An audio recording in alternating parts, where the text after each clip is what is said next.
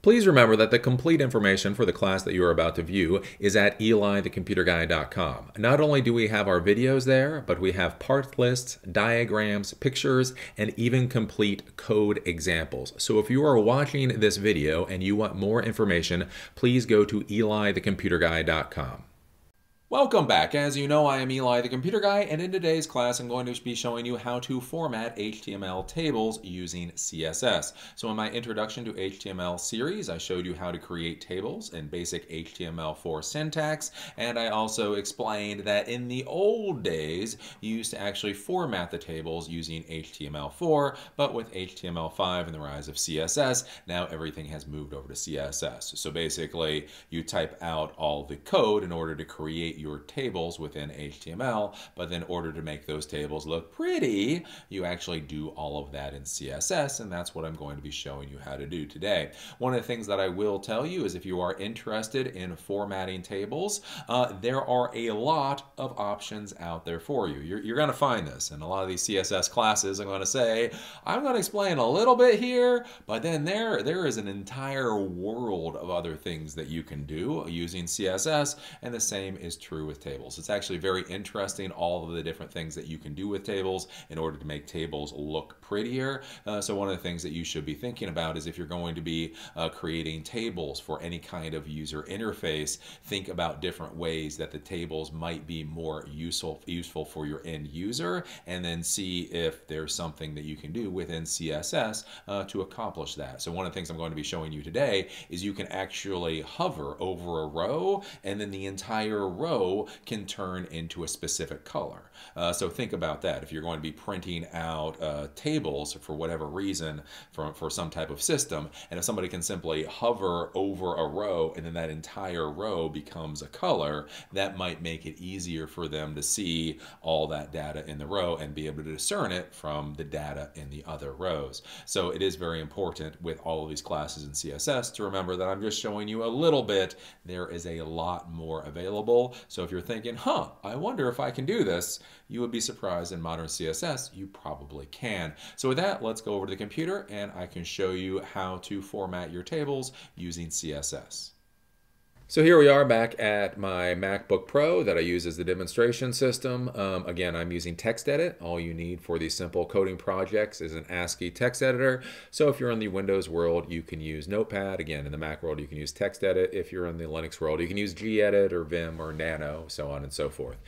For this particular project today, I created two documents. One is the HTML document, table.html. Again, you have to save it as either .htm or .html file, and then the style sheet that we're going to be referencing is simply table style.css. First thing that we're going to do is we're going to take a look at the HTML document because it's relatively simple. This is one of those times where more or less I simply copy and pasted a couple of tables and then I assigned different classes to those tables for those tables to look different. So for this, again, we open up with the HTML tag, we'd open up with the head tag, and then we're going to link here to the table style.css. This is the style sheet. Again, here you just simply put in the style sheet name if it's in the same directory as the HTML document. If not, make sure to put in the full file path. Again, we're going to close the head, then we're going to close then we're going to open the body here, and we're going to go down to the first table. So the first table here this is just a basic table. Again, you will notice there is no class here. So this is standard HTML4 formatting. You're not going to see anything. I just want to show you this as an example.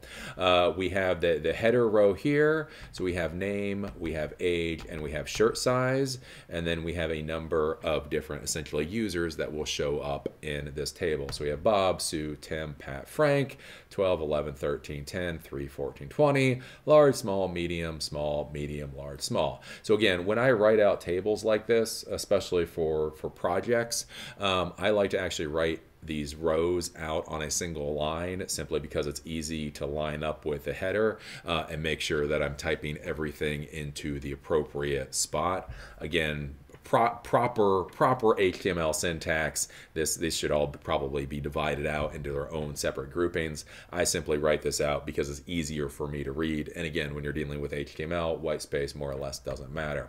I then put a break in here to separate these tables, and then we went down, and again, basically a copy and paste, so the exact same table, but this has a class of basic table. So this is going to use a class of basic table to format the same table that we saw up there. We're going to go down, there's going to be another break.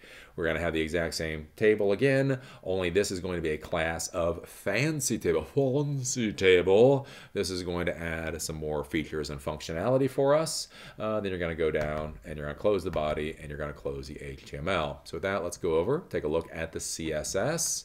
And we go here and we can see that the CSS for this is relatively simple. So the first thing that we have is the basic table class. So again, whenever you're dealing with a class, you start with a period, basic table. And the first thing is we are going to be assigning something to the entire basic table class. So anything within the basic table class, we're going to be assigning a property. And for that, we're going to do border collapse, colon, and then we're going to say collapse. So this is one of the weird things. One of the weird things with tables and CSS is when you're creating borders around all of the different cells within the table, it will literally create individual borders for every cell. So what that looks like at the end of the day, if you don't collapse the cells, is it actually looks like a double border around all the cells. Because if every cell has its own border, then when you visually look at it, it looks like a double border. So by doing this, the border hyphen collapse, and then say collapse, what you're doing is you're collapsing those double borders into just one single line. I'll show you how that works, but that's why we're doing that here. Then we're going to go down here, and then we're going to do for the basic table, we're then going to assign the class for the basic table with the table header, so the TH, so basically anything within a TH tag, what we're going to say is we want it to have a border that is 3 pixels, that is going to be dashed, and is going to be red. So around all the table headers, it's going to have a 3-pixel dashed border around it. Then we're going to close that. Then we're going to go down here, basic table, and then for the TD, so the normal cells that are in the border, we're going to then have in the table, we're then going to have a border that is 1 pixel. We're going to make that solid, and we're going to make that black. So with this, if you did the previous class where I showed you with different types of borders around divisions, this could be dashed, this could be dotted, this could be solid, this could be double. There's a number of different borders you can put around the cells and the headers. You just plug that in. So for here, we're doing 1 pixel, solid black.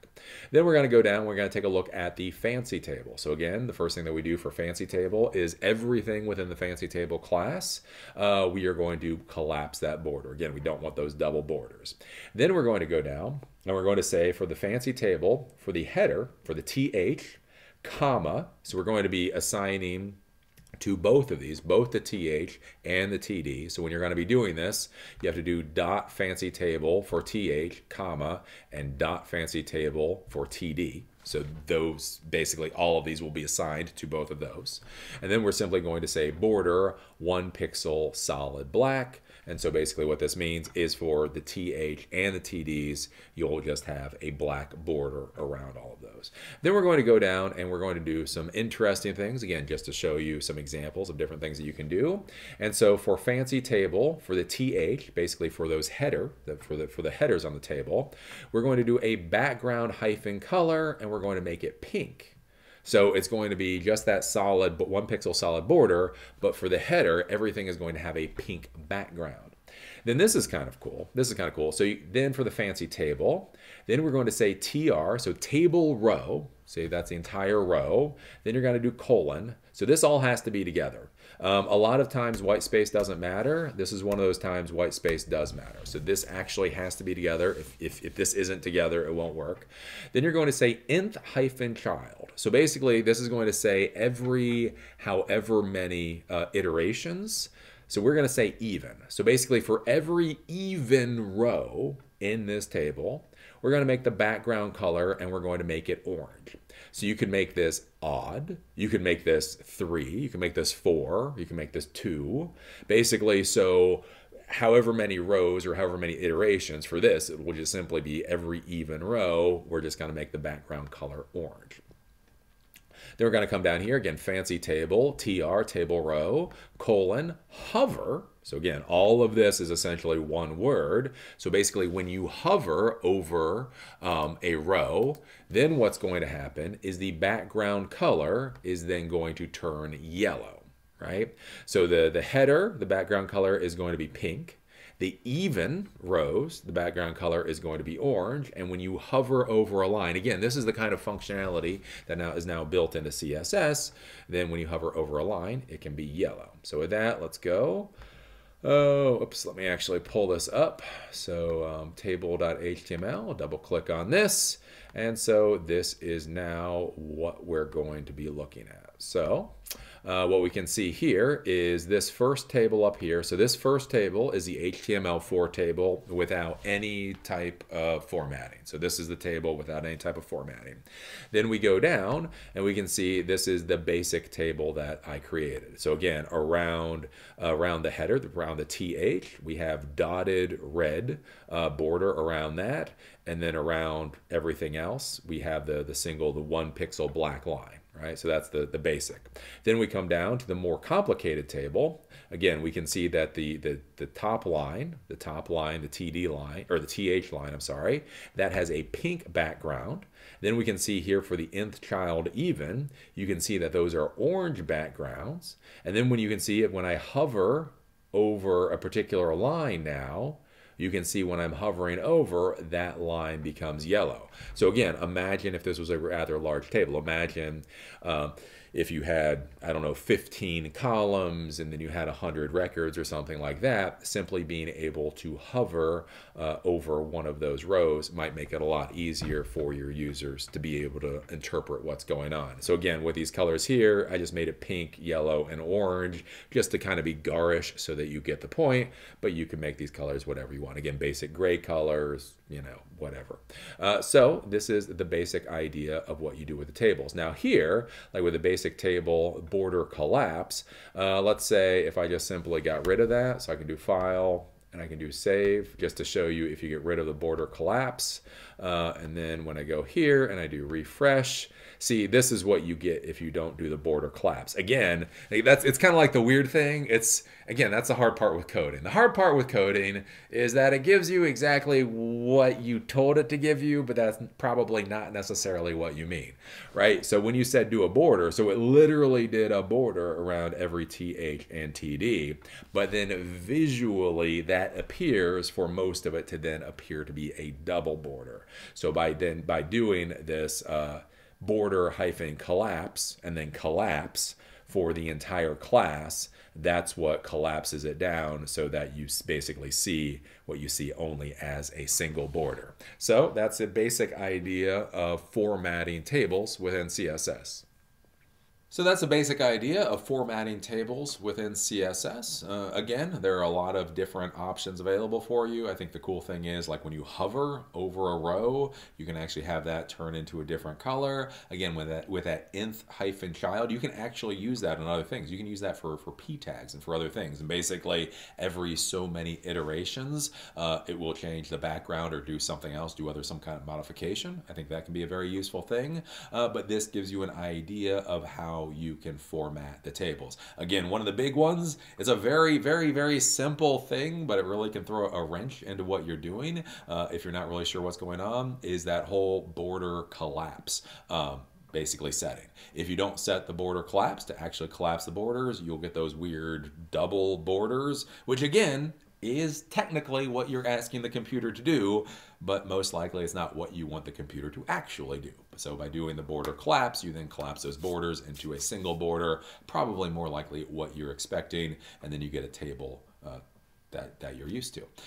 So again, with this, there are a lot of different properties. There are a lot of different values out there for you to play with. Again, think about what you want your table to look like. Kind of again, do a wireframe, actually draw out what you want your table to look like, then go do a little bit of research, see what properties are available, see what values are available, and then you can actually type out the code to turn your idea into an actual website. So, as always, I enjoyed doing this video and look forward to seeing you in the next one. If you like the content that I create, please think about going to eliTheComputerGuy.com and becoming a member or donating.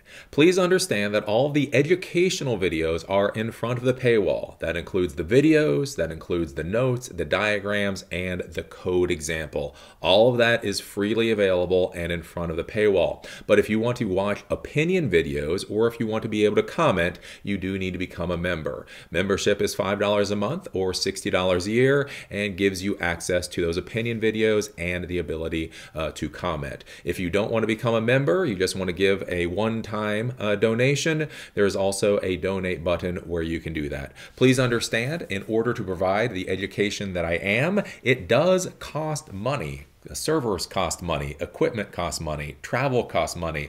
All of these things cost a reasonable amount of money, and the fact of the matter is YouTube's advertising program no longer supports creators the way that it used to. So if you want these classes to continue to stick around and you find them to be valuable, please think about either becoming a monthly member or donating a few dollars for this project.